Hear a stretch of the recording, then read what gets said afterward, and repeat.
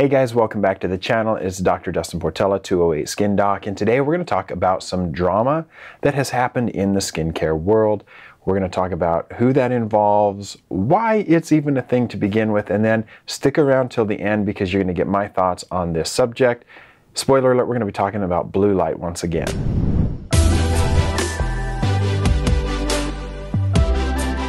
Hey guys, welcome back to the channel. Before we get going with this video, I just want to remind you guys, one of the best ways you can support the channel is to check out 208 Skin, my own skincare line at 208SKN.com.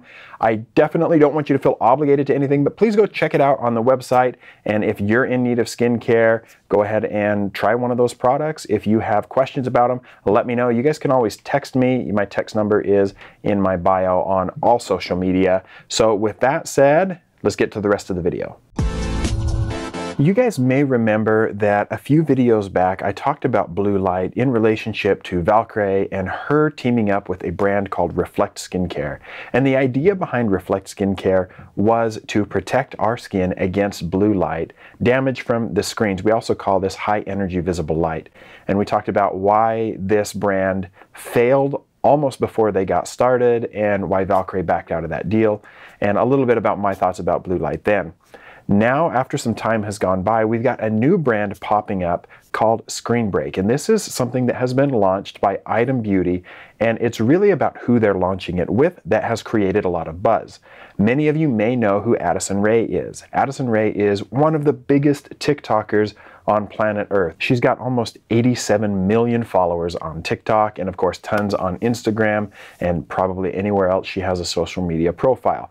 So she teamed up with Item Beauty, or they teamed up with her, however it went down, to launch this new product called Screenbreak.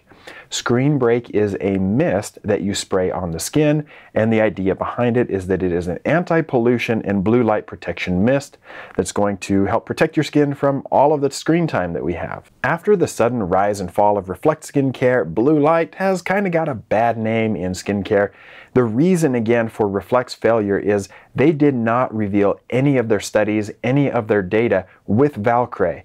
And so they just published a website, they had all the products ready to go, and then Valkyrie started to push for, hey, where's the data, where's the science, I need to see it. And they held all that data back, if it even existed in the first place, in order to remain proprietary so that nobody else could steal their secret formulas.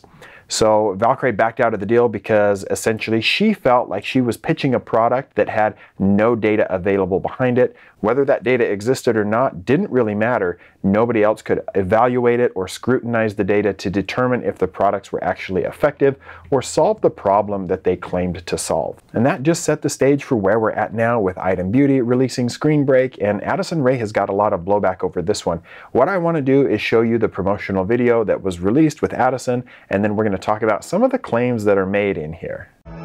Meet Screenbreak, Item Beauty's blue light and anti-pollution face mist. I'm on my phone and my laptop a lot, and if we you all don't know, are. the blue light that comes from devices can actually cause skin fatigue. Skin fatigue? What's that? So this is clinically proven to help protect your skin from those artificial blue lights. Clinically proven is going to be something we talk It's also about. great because it helps hydrate and tone for fresher feeling skin. That might be legit there. I keep it with me all throughout the day and spray it anytime I need a screen break. Very clever. Okay, so that's the little promotional video that was released, and they make a few claims in there. And I personally, obviously don't know Addison, and I have nothing against her, but it is worth noting that she's caught a lot of backlash for launching this product. First off, she says that the blue light on our phones can cause something called skin fatigue. I don't know what skin fatigue is, and I'm a dermatologist. That's not a term that is clinical in any way. That's not a diagnosis that we give patients. Skin fatigue is a made-up term strictly for marketing in this instance. So skin fatigue is not real. It's only for marketing. Don't purchase this product because you think you have some new diagnosis that a marketing agency came up with. Now that we've debunked this skin fatigue thing, then we talk again about blue light a little bit. Now, blue light is generally not something that most people have to worry about. Blue light can, in some people who are really sensitive to pigmentation problems, can activate a receptor inside our skin cells that can start a process to increase pigmentation. But unless you're highly sensitive and have a condition like melasma, that's probably not something that you need to worry about, and you're certainly not going to get enough exposure from your screens in order to trigger that process for the average person. So again, the amount of blue light that comes from our screens is pretty negligible overall. The other claim that's made in this promotional video is that it can help to hydrate and refresh our skin, and I don't think that's that much of a stretch. You're spraying on a mist on the skin, it's certainly going to hydrate unless it's filled with denatured alcohol, but this one isn't. It actually has some hydrating ingredients like glycerin. It does have niacinamide, which can be anti-inflammatory and can help to refresh the skin. Niacinamide has really been a popular ingredient, and many companies are now including that in their formulations. So there's a couple of good ingredients there. We also have dandelion root extract, which has some antioxidant properties, so that's not an awful thing. And then there's also ashwagandha root extract, which also can be somewhat helpful. So I don't think the ingredient list overall is a problem in this particular product. If you want to use this as a facial toner or an essence, something like that, I don't think you're going to go wrong with it. Overall, we're looking at about $20 for this product. For your $20, you're going to get a 3.2 ounce size, which, you know, is pretty decent overall. Now, here's another problem I have with this product though, is they talk about clinically proven. I looked at Item Beauty's website, I looked at Sephora, and I can find no actual clinical data anywhere. We don't have any information about how this was clinically studied.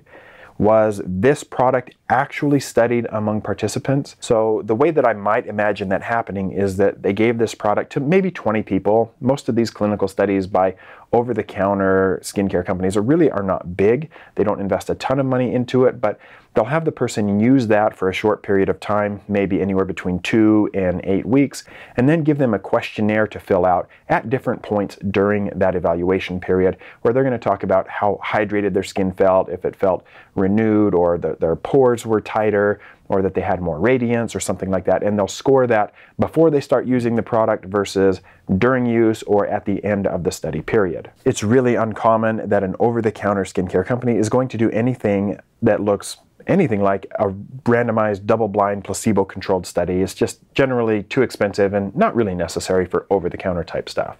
Now, the thing that they're probably basing their claim on is the ingredients, and this is strictly my guess, my speculation, because I don't see any actual clinical data from Item Beauty or from anything that I found online. So rather than a study where they were using this particular product, they're probably relying on past studies that have been published about individual ingredients like niacinamide or dandelion root extract or glycerin, and basing their clinical improvement on studies that have shown that glycerin hydrates the skin. Niacinamide has anti-inflammatory properties. I don't know what any of the percentages of these ingredients are. Overall, there's not a lot of information online. So I highly doubt, and again, it's strictly my opinion, my speculation, I don't think that this product has actually been clinically studied in its final form. I think they're probably referencing ingredients. I could be wrong about that and would love for it if the company wanted to correct me on that. But again, my speculation only, and overall, I think if you want to use this particular product as an essence, that's totally fine. But again, do you need blue light protection? I don't think the average person needs to go out of their way to find a product that's specifically made for blue light protection. The amount of blue light you get on your phones is pretty negligible.